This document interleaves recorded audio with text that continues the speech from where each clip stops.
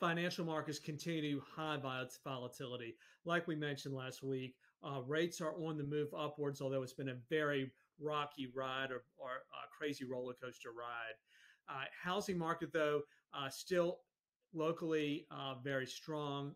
Big supply issues, meaning we're still seeing multiple offers in most situations. So home values will continue to rise. So it would make sense to buy something now, even while rates are a little bit high, knowing that it may be a temporary thing. Remember, we've been saying divorce the rent, marry the house, and date the rate. Well, we should see some opportunity as the economy slows down.